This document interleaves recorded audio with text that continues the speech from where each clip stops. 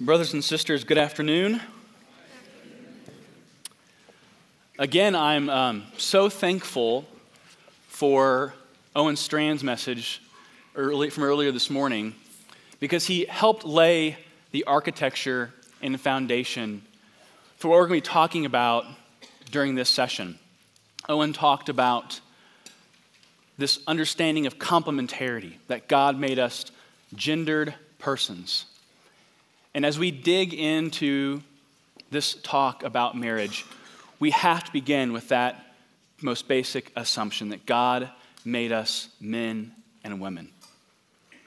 And if that He didn't make us men and women, there wouldn't be marriage to begin with. So I just want to say thank you to Owen again for setting up this talk. It makes you wonder that this talks were maybe organized and scheduled appropriately, in fact. So I have a question to kick off this session.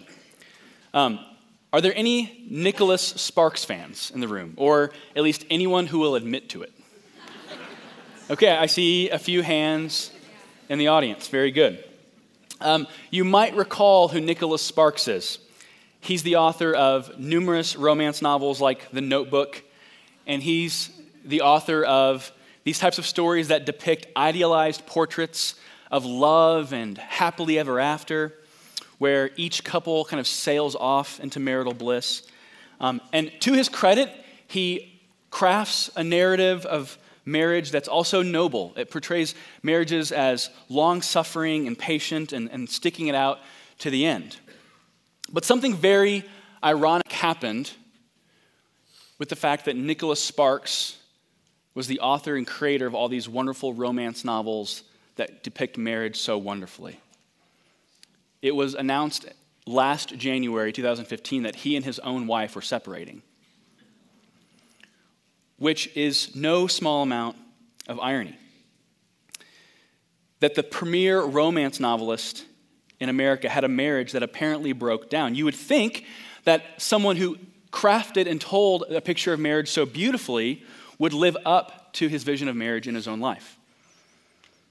Now, I don't know the conditions of what happened there, and I'm not trying to pick on Nicholas Sparks in general or make him a particular portrait of hypocrisy. That's not what I'm trying to do. I'm simply trying to trot his anecdote and his situation out for this simple truth that's going to serve as the foundation for how we think about marriage in this session.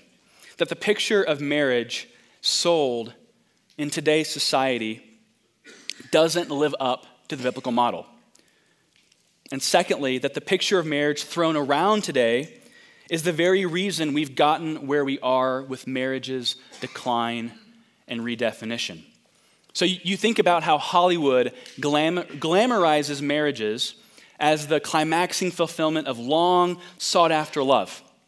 Again, every movie, it seems, ends with this relationship heading toward the altar. Yet when we look at actual Hollywood and the actual picture of marriages that are coming out of Hollywood celebrity marriages, what do we see actually happening? You've seen them at the tabloids. You see that there's a divorce by some famous Hollywood couple happening every single week. And in fact, I remember seeing one tabloid in the supermarket that was talking about what was the secret to some long Hollywood marriages. And you might think a long Hollywood marriage was 60 years, right? Well, by Hollywood standards, a long, successful marriage was but 10 years long. I say all of that again to illustrate that the culture's conception of marriage is deeply flawed.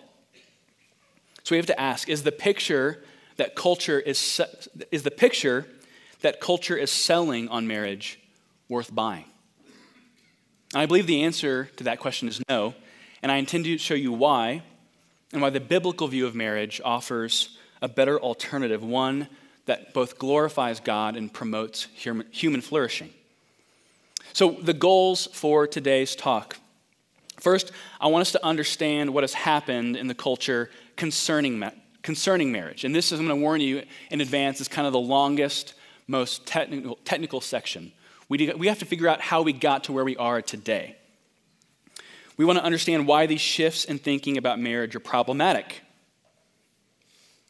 To understand the nature and purpose of marriage according to the Scripture.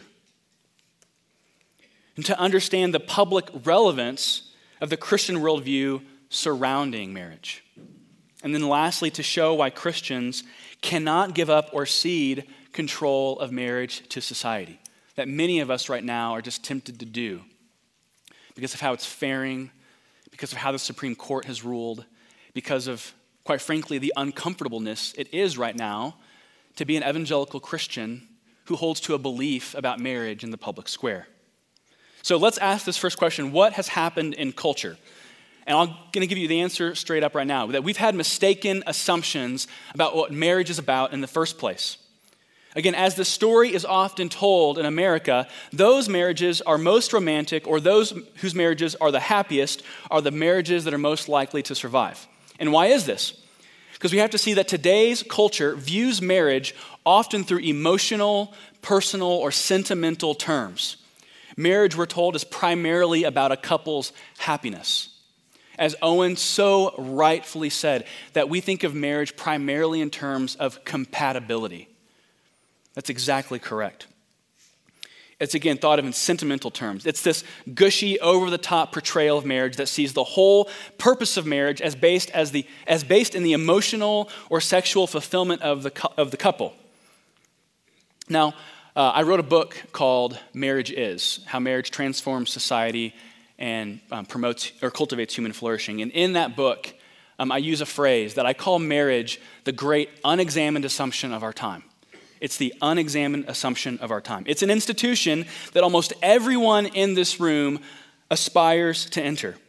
But we seem as a culture, despite our love and our affection and our promotion and our esteem of marriage in our culture, we seem to be getting it wrong as a culture.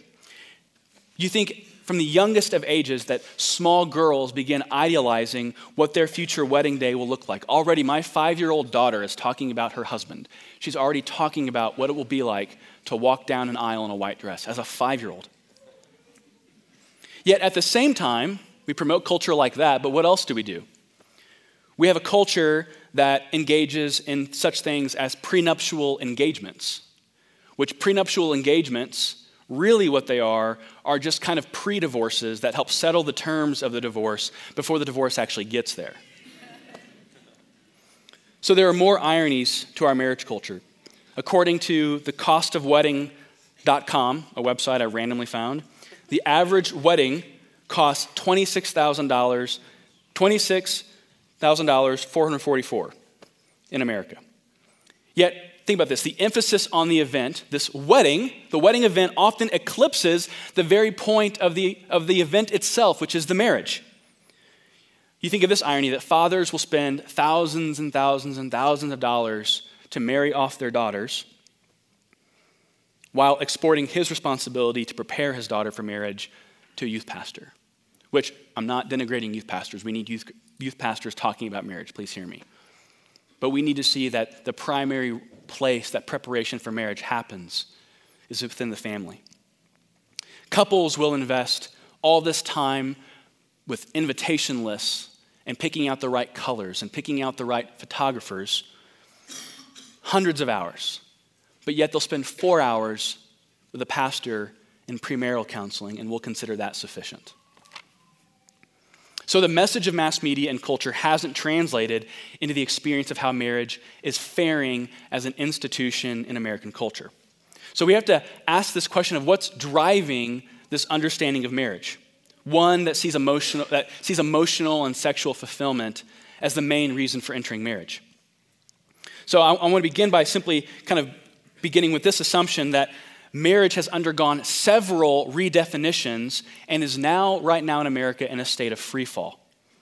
And we see this profound transformation occurring because of the sexual revolution. And I'm going to explain what the sexual revolution is here in a second, but I want us to consider these sobering realities. That marriage rates are at an all-time low, that fewer and fewer people are actually marrying in this country. That younger Americans are marrying later in life than ever before, as Owen mentioned. That younger Americans are having more children outside of marriage than ever before. And rather than seeing marriage as a foundation that one enters adulthood on, it's seen as a capstone to adulthood and something one enters only when they have all the right degrees, all the right money in their bank account, and they have all their ducks in a row. we have this new phenomenon, it's not really even new, really, that cohabitation, which is in many cases just replacing marriage altogether, provoking one news outlet to call it the new normal. And statistically, America, since the 1960s and 70s, has had a divorce rate hovering between 40 and 50%. And of course, we can't ignore or leave out same-sex marriage. June 26th, 2015, the Supreme Court, acting as 5 philosopher kings, steps in and overrides the definition of marriage that has undergirded all human civilizations since the beginning of history. So what happened? And what happened is the sexual revolution, which was a movement or a product as a result of economic opportunity, youth rebellion in the 1960s and 1970s. But what we saw in the sexual revolution is that advocates of sexual freedom thought that they were empowering individuals to experience the essence of freedom. There was so much material prosperity at that time that you were no longer focused on just getting by. You could explore more entertaining and recreational aspects of life, and one of those things they thought was recreational and free was just sex. So it was, again, this regime of personal autonomy. Out with the old moral order of sexual repression, as the assumption goes, and in with a new moral order of sexual celebration. So what many call the sexual revolution has helped to reshape the imagination pertaining to marriage and family life in America. Same-sex marriage, for example, is simply the latest iteration or example of marriage's ongoing redefinition that began long ago when the sexual revolution actually began its process. Now, many of you in this room might think that, man, we got to same-sex marriage so quickly. There was no same-sex marriage regime in the world prior to the year 2000. So how did we get here so fast?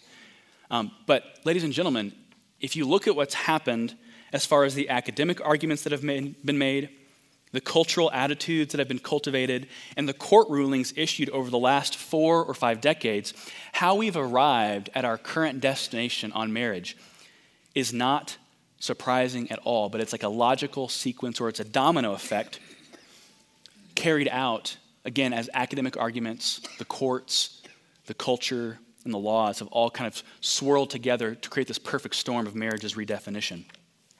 So let's ask this question of how particularly has American culture redefined marriage? So we can't understand that our culture's definition of marriage today without first understanding the redefinition that occurred in the past. Again, we are simply the recipients of a culture that began redefining marriage long ago.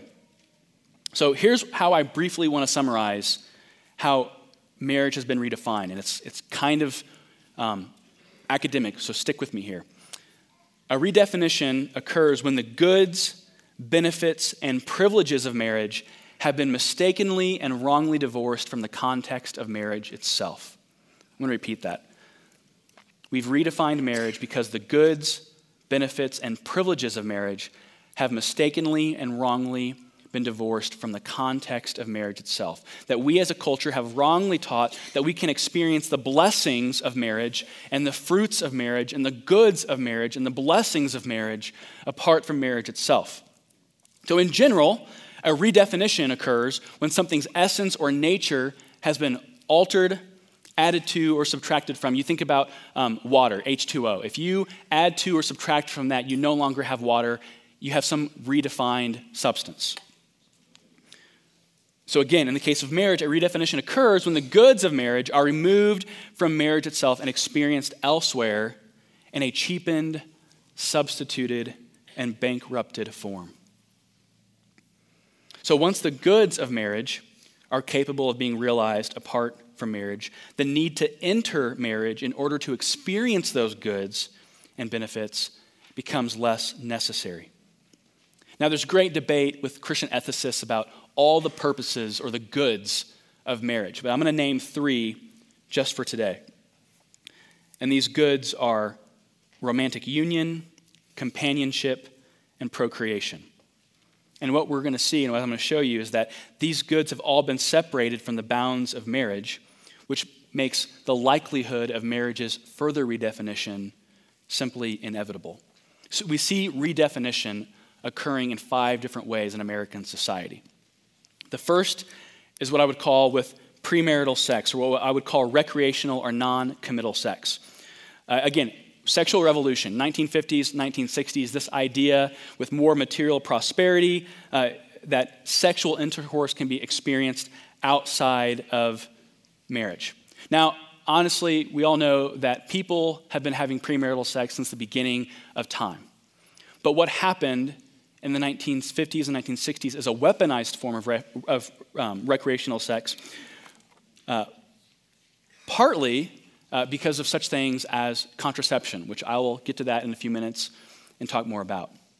So we think about what happened in the 50s and 60s and evolving to today, that over time, social taboos around promiscuity have lessened so that the sacred assumption that sex be reserved for marriage itself is now taboo.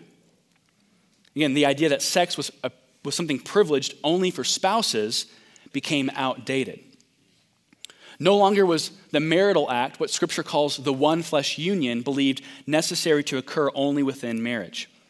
We have to see that once sex is removed from the marriage, which the Bible assumes is the proper and only context to experience it, sex, marriage, and the goods that comprise it become separated from one another.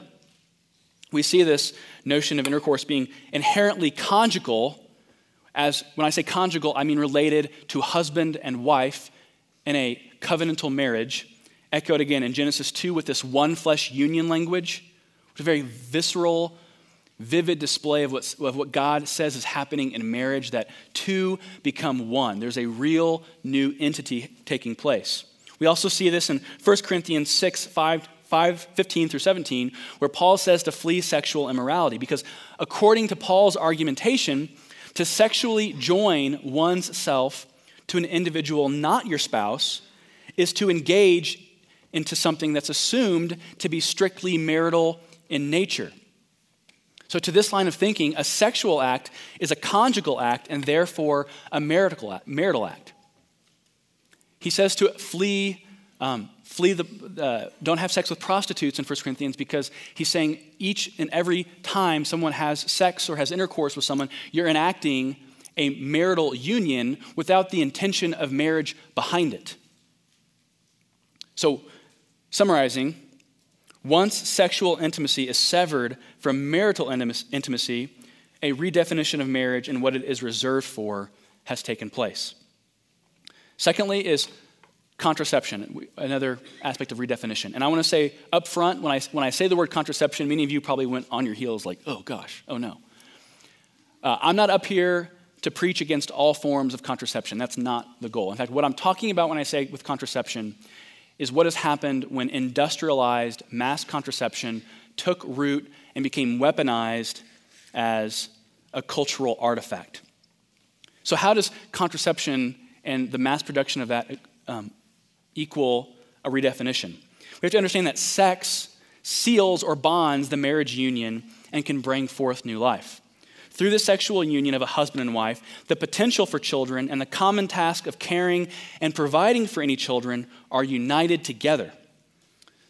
Again, though contraceptive devices vary, and indeed, while some forms are more morally problematic than others, contraception by its very nature acts to disrupt or thwart what would otherwise be the logical purpose of sexual intercourse, which is new life. Well, it's one reason God gave us sex. It's not the only reason, but it's one of the big reasons God gave us that. So contraception forged a new paradigm of sexual activity, and it was this paradigm, childless sex. For the first time as a culture, we in America could have unfettered sex, recreational sex, without the fear, so-called fear of children, as an outcome. So once the effects of sex can be cut off from the premises of sex, it would not take long until sexual activity would be misused. And what do we see happening right now? There's not been a wave of better treatment for women with the advent and production of contraception. It's allowed men to basically be the very worst of themselves. It's allowed women to be taken advantage of. So on the assumption that sex is wrongly no longer reserved for the marital union, coupled with the introduction of childless sex, yet another redefinition of marriage has taken place. Once the idea is introduced that sex must no longer be procreative or allow for the possibility of bringing forth new life, we see how contraception's contribution to marriage's redefinition, cannot be emphasized too strongly. Third is cohabitation. A few years ago, I went to my cousin's wedding in Central Illinois, and it was baffling. I think I was 27 at the time. I was married with a child and driving in my minivan to the reception. And upon entering the reception and looking at everyone assembled here at the wedding reception, I soon realized that I was the only person there married and with children as a 27-year-old. In fact, I had a friend come up to me. He said, "Man, Andrew, you've been really, really successful so far." And I said, "What do you mean?" He said, "Well, you're married, you've got a job, you've got a kid." And I was like, "Well, thanks, man. It's great." But after thinking about that, it made me realize that the floor for success in America used to just be the norm. That men would grow up, you would get jobs, you would have a wife, you would take care of your children. And now marriage again has become so eroded and collapsed that even being married at 27 is now seen to be out of the ordinary. So again, cohabitation, this practice of living together prior to marriage or in the place of marriage altogether has become routine and often assumed as a standard practice before some couple even gets married to begin with. This phenomenon communicates something very clearly, that deep, lifelong commitment that only marriage was once believed to offer individuals is now available through a pseudo form of marriage known as living together. Singles unsure of whether their potential mate meets all their own criteria, that is only their criteria that they determine, so they think, utilize this practice in order to basically test drive a spouse. But marriage entered into rightly refines those who commit to make their marriage work, regardless of whatever unpleasant habits one spouse discovers in another. Again, marriage is not just about compatibility. So once sexual intimacy and lifelong companionship are severed from either a legal or covenantal marker like marriage, what has happened? A further redefinition of marriage and its inherent connection to companionship and fidelity has taken place. The fourth redefinition, and the one of us are probably most acutely acquainted with in this room, is divorce. Prior to the 1970s, one had to admit fault in order to obtain a legal divorce. Usually we call that the 3 A's: adultery, abuse, or abandonment. You simply couldn't just walk out of your marriage because of inconvenience. And today, with no-fault divorce, the law has upheld as an institution once assumed permanent to no longer be permanent. And no phenomenon has helped to destroy marriage and cause relationship burnout more than the prevalence and availability of divorce, and not without enormous social costs in its wake. From economic hardship for single mothers to the emotional turmoil by children who are experiencing a severed marriage, divorce has fundamentally altered the family makeup of Americans. So again, how do we see this redefinition occurring? That if marriage is no longer a bedrock of permanence like it was assumed to be prior to the 1950s and 60s, the possibility of it being dissolved and abandoned amounts to another redefinition. And fifth, the final redefinition, which brings us to basically the logical consequence or the domino effect of what's been put in place by culture, is same-sex marriage.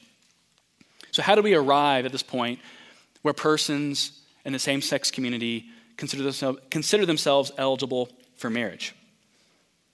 And here's my answer: because once again, the goods of marriage that are so enticing and inherent to marriage are now assumed widely available apart from the conjugal union of a husband and wife. And once the connection between marriage and family life is severed, once sex is believed to function non-procreatively, and once companionship is esteemed and valued apart from a bond of permanence, it is necessarily logical that the LGBT community will desire to imitate and enter what heterosexual marriage once exclusively fulfilled in its own bounds. Thus, it should be no surprise that once the goods of marriage have collapsed beneath the weight of heterosexuals wrecking and redefining it, attempts by LGBT persons to experience not only the goods of marriage, but the essence of marriage will occur as well. And let me be very clear. I'm not up here today to complain about all that homosexuals have done to wreck marriage. Heterosexuals have done a profound disservice to marriage and society. But still, at the same time, same-sex marriage represents what I would call the height of irrationality that follows from marriage's breakdown. You think about this, the logic of same-sex marriage presents no limiting principle in itself that won't further chip away at marriage. That there's no inherent principle within same-sex marriage that explains why getting rid of its complementary structure won't also lead to getting rid of its exclusivity and permanency as well. Because again, marriage is based on this truth of the complementarity of the sexes. Man is made male and female in a permanent, exclusive, monogamous union. Men and women become husbands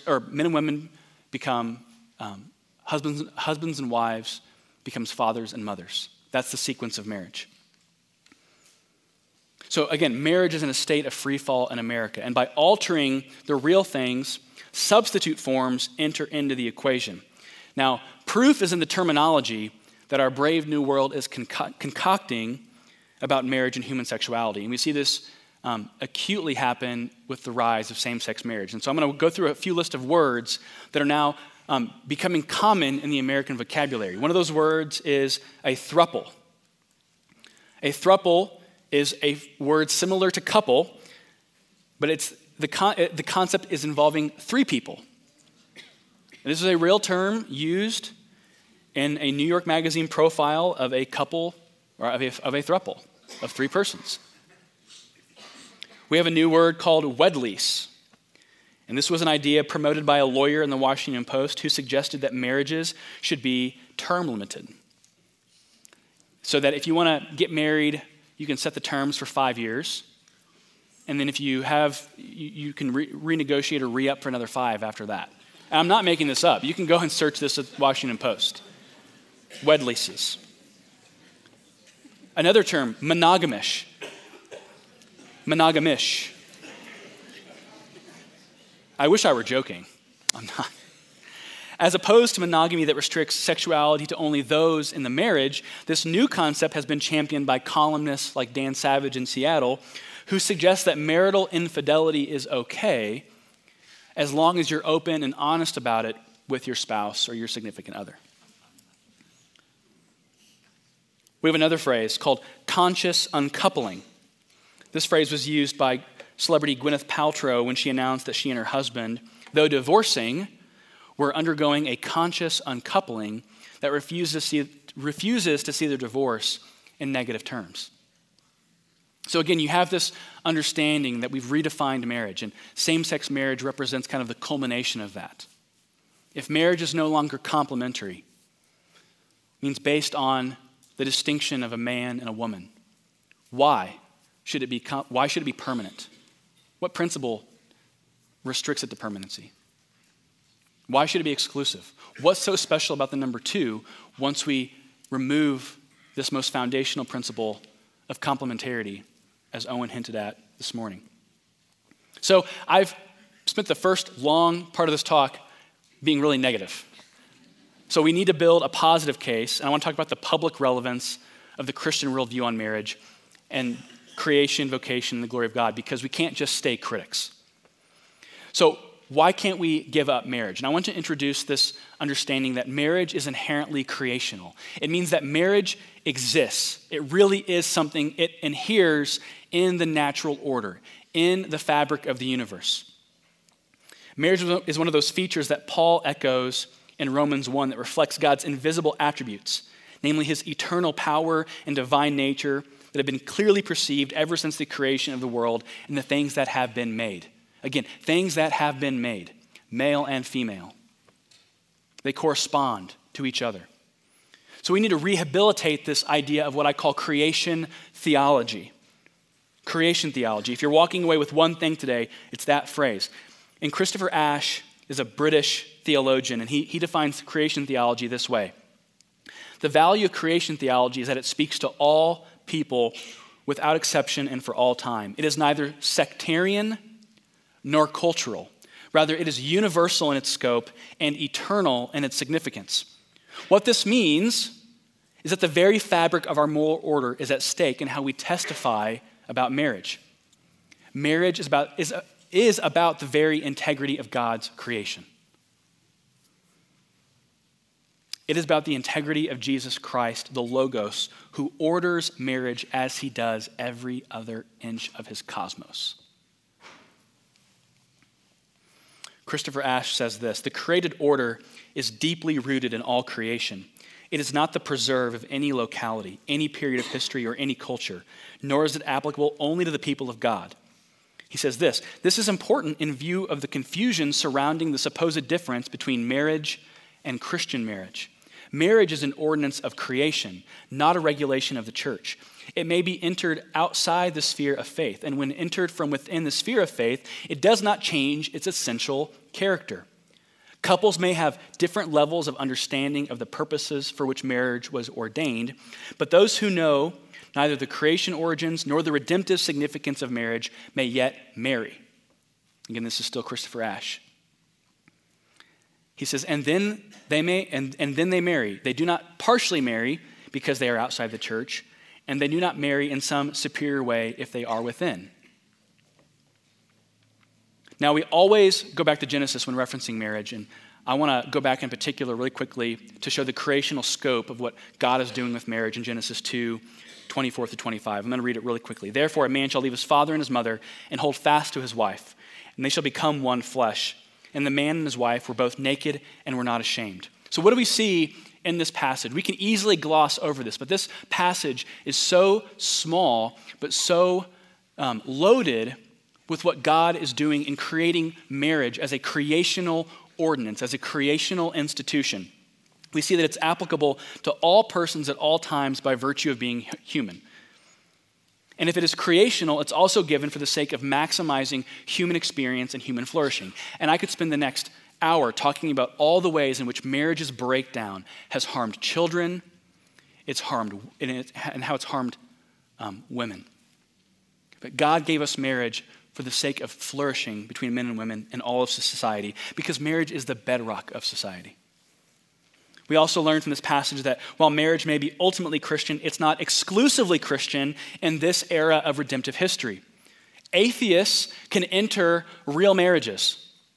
They can be happy and flourish because marriage is an institution available for all persons who meet the criteria for marriage. And that simple criteria is man and woman coming together, uniting in a bond of permanence and exclusivity forever. We also see that marriage is pre-political, that it exists prior to the state. So if it exists prior to the state, it means that the government recognizes marriage. It does not create marriage. It does not invent marriage. It does not have the authority to define what marriage is. It recognizes what marriage is. We also see in Genesis 2 this understanding that marriage is bodily, that marriage unites persons at all level of their being, bodily, emotionally, and spiritually. We see that a real one-flesh union has taken place, not like a one-flesh union has taken place, but a real, new, actual entity has come into place when marriage happens. We see a change in status, that they leave father and mother, they cleave to one another, and they are in that themselves a new family. We see that it's limited to two persons, man and woman. We see that marriage is heterosexual or complementary. Again, that if we remove the complementarity of marriage, marriage itself crumbles altogether. And from Genesis 2, we see that marriage is permanent, which it means it's assumed to be enduring through all of a person's life. And finally, it's monogamous, that you're committed only to that person sexually. So that's the creational component of marriage. What's the vocational component of marriage? Genesis 1:28, we read, And God blessed them, and God said to them, "Be fruitful and multiply and fill the earth and subdue it, and have dominion over the fish of the sea and over the birds of the heavens and over every living thing that moves on the earth." We see that marriage is oriented to and fulfilled by the procreation of the species that results in the ongoing care and creation of culture. That marriage represents an ongoing act of creation and is the process through which God is advancing the next generation of kingdom citizens. But also that marriage demonstrates how societies, not just lone marital units, are established. You think about this. Every one of us in this room is implicated in someone else's marriage. It's an inescapable reality of our existence. Marriage is what links the generations together. Marriage is something that's never static. It's always dynamic. It links us all together. And Jesus reaffirms this creational structure in Matthew 19. He answered, "Have you not read that he who created them from the beginning made them male and female, and said, therefore, a man shall leave his father and mother and hold fast to his wife, and the two shall become one flesh. So they are no longer two, but one flesh. What therefore God has joined together, let no man separate." This means that Jesus reaffirms the creational and the vocational structure of marriage. And this means that Jesus has authority over marriage because Jesus himself orders marriage. We see that in Colossians 1, John 1. Then in Ephesians 5, this emphasis again on the redemptive aspects of marriage and Jesus' authority over it. Ephesians 5, 31 through 32, "Therefore a man shall leave his father and mother and hold fast to his wife, and the two shall become one flesh. This mystery is profound, and I'm saying that it refers to Christ and the church." So this raises a question. How do we relate creation theology and redemption? How do we relate creation and redemption together? And Christopher Ashe has a great, very short statement here. He says that creation theology is the foundation of kingdom theology. The kingdom is the fulfillment, redemption, and transformation of the created order. This means that we can't leave marriage alone only to chapter 1. We have to read through to the end to see what God is doing with marriage. Ashe also says this of Genesis 2:24, that the one flesh union is the proleptic or first preaching of the gospel, for the first marriage foreshadows the climactic marriage of the Lord with his people that we see in Revelation. So we come to this truth that marriage exists ultimately because of the gospel. In God's mind, he put forth this institution as the most visceral and vivid example of the power and beauty of the gospel. That God did not make us spouse A and spouse B, but he made us men and women. And somehow, in this profound mystery that Paul speaks of, it images the beauty and the power of the gospel. Now, many in this room right now hold all the right theological convictions about marriage. But some of you are tempted, as I said earlier, to believe that since the Supreme Court has supposedly settled the matter, that it'd be easier just to kind of sit down and shut up and to just get the church out of the civil marriage business altogether. That if we can just have our little ordinances and services over here, we can let the state do whatever it wants. And here's why that is mistaken. And please, if you've tuned me out so far, tune me in right now. First off, marriage is not simply an ecclesial ordinance, as I've said so far. Marriage belongs to creation, and everyone can enter authentic marriages. Secondly, as it pertains to same-sex marriage, to allow any institution in society, like the government, to promote a falsehood robs God of his glory and does not love your neighbor. Now, I want to be very sensitive and compassionate when I say this, but same-sex marriage is an anthropological heresy. By that, I mean that same-sex marriage doesn't actually exist. The state believes it's issuing licenses that create same-sex marriages. But ontologically, what I mean by that, in God's way of seeing things and what really matters, because God gets to define reality, there is no such thing as same-sex marriage. And what's worse, if the church sits back and is indifferent to this topic, we become silent on a topic and an issue that the Apostle Paul says in 1 Corinthians will lead people to not inheriting the kingdom of God. We must insist that contrary to how love is thrown out so commonly today, that it is not loving to teach a view of marriage. Quite frankly, ladies and gentlemen, that will send people to hell. That's not my opinion, that's the Bible.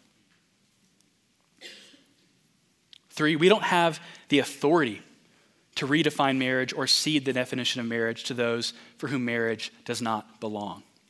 Marriage, quite frankly, isn't ours to give up. Marriage is God's idea, not the idea of 5 philosopher kings sitting on the Supreme Court.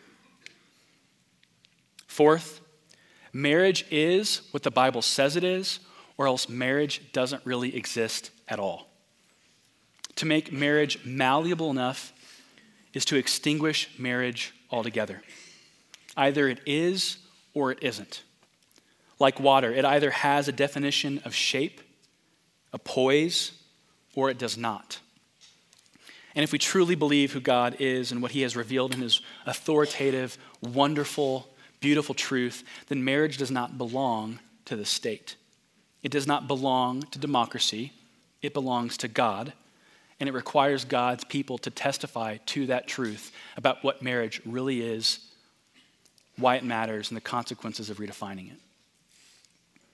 And 5th, those telling you that you can be Christian and support same-sex marriage are apostles of a false gospel. They are calling upon an authority of their own.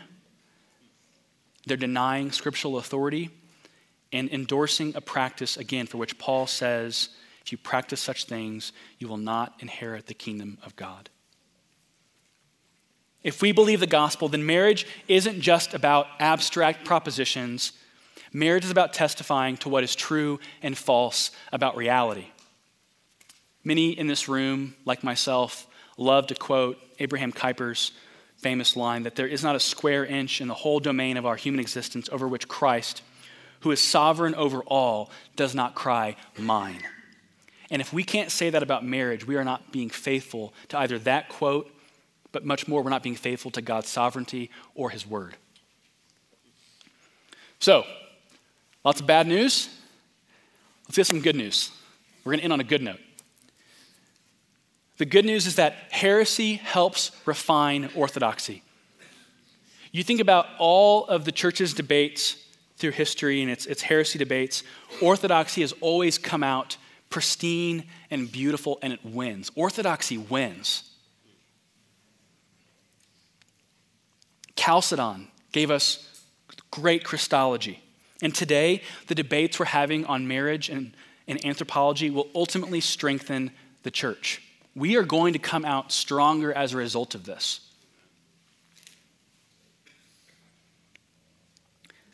Another opportunity, the present dispute and challenges facing marriage give the church the opportunity to testify to the truth.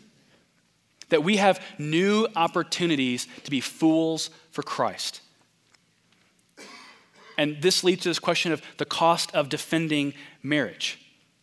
I understand how unpleasant it is to talk about marriage in today's context. I really do understand it. It's uncomfortable. It's one of those issues you just prefer to ignore sitting around the dinner table. But have you embraced what it means to be a fool for Christ? Justice Scalia, who passed away, actually, I guess 2 weeks ago today, after his passing, a quote got passed around on Facebook that just blew me away about being fools for Christ. He said this: God assumed from the beginning that the wise of the world would view Christians as fools, and he has not been disappointed. Devout Christians are destined to be regarded as fools in modern society. We are fools for Christ's sake. We must pray for courage to endure the scorn of the sophisticated world.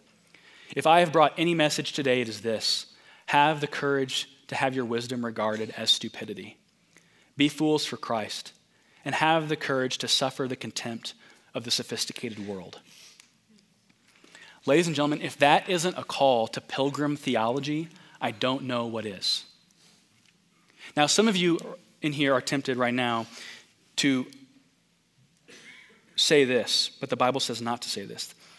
In Ecclesiastes 7:10, it says, "Do not say, 'Why were the former days better than these?' For it is not from wisdom that you ask this." For the Christian, we live with a deeper sense of history. America and its Supreme Court doesn't get to write the full script on what's happening with marriage. It doesn't get to write the full script of what's happening with the church in the world. And why is this? Because the Christian is the person who is bathed in hope and sees every present challenge as an opportunity to be joyfully faithful.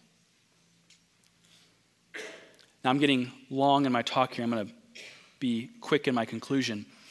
A while back, earlier, I guess maybe late in 2015, there was an article that came out in Vanity Fair. And I can't recommend you going and reading it because it's profane and awful, but it's eye-opening to what is happening with our culture's view of sexuality. And this Vanity Fair article was a long profile about users of this app called Tinder. Side note, if you have Tinder, you shouldn't. So Tinder is originally designed for people to kind of flick through, I believe, to figure out if you think someone's attractive or not. But what it's become is basically a hookup app.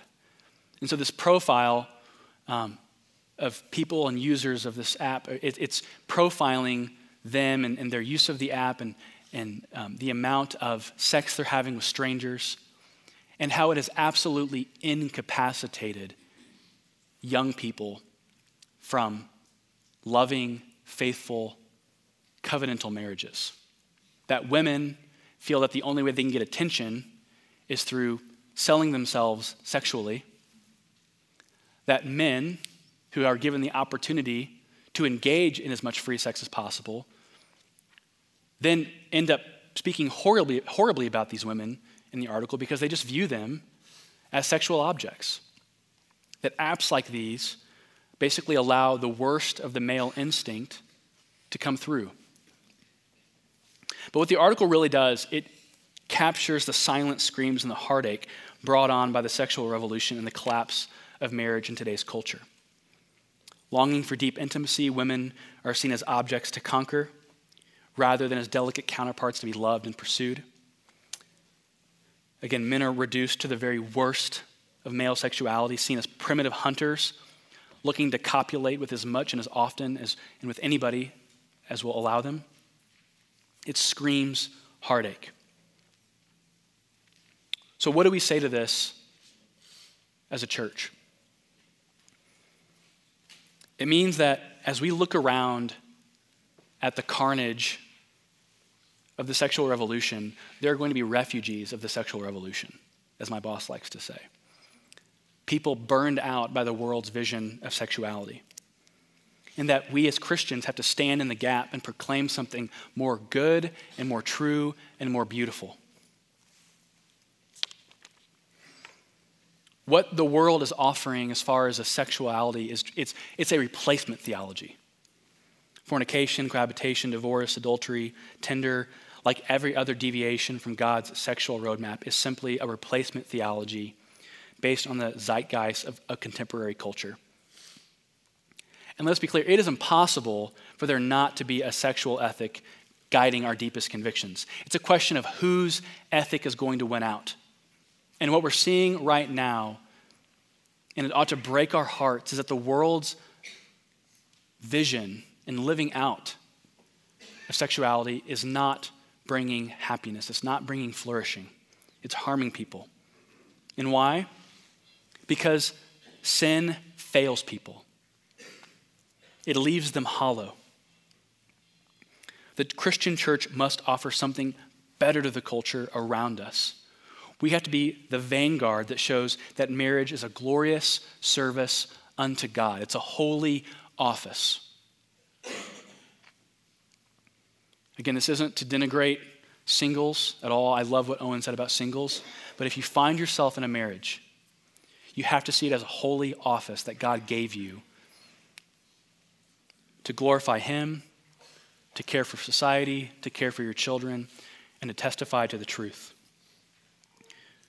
I want to end by quoting Dietrich Bonhoeffer, who I think has been alluded to so far tonight.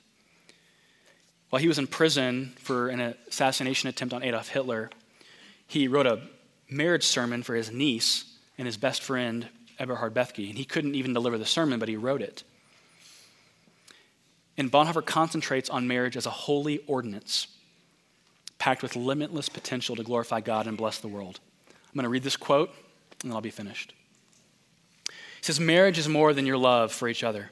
It has a higher dignity and power, for it is God's holy ordinance through which he wills to perpetuate the human race till the end of time. In your love, you see only your two selves in the world.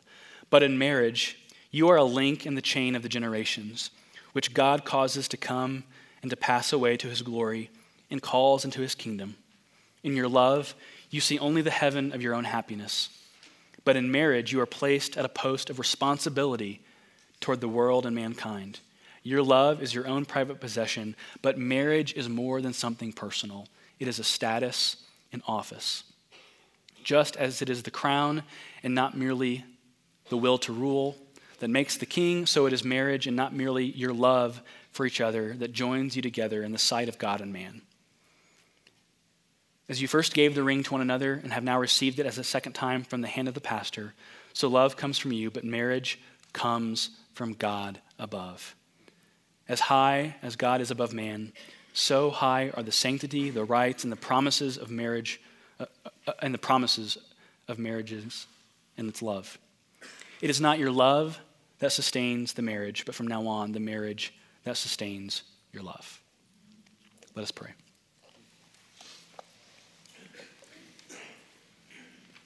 Holy Father, you have given us something beautiful in marriage.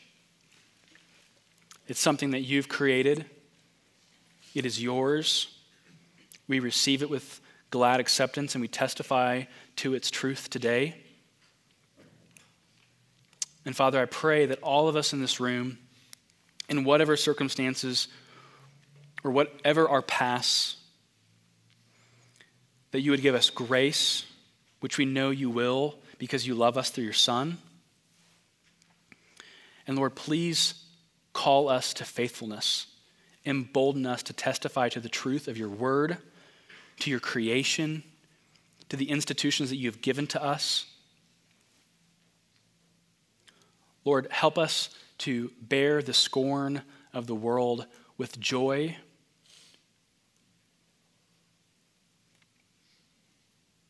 Lord, let us bring you glory in all that we do, in every way through which we live. We pray in your name. Amen.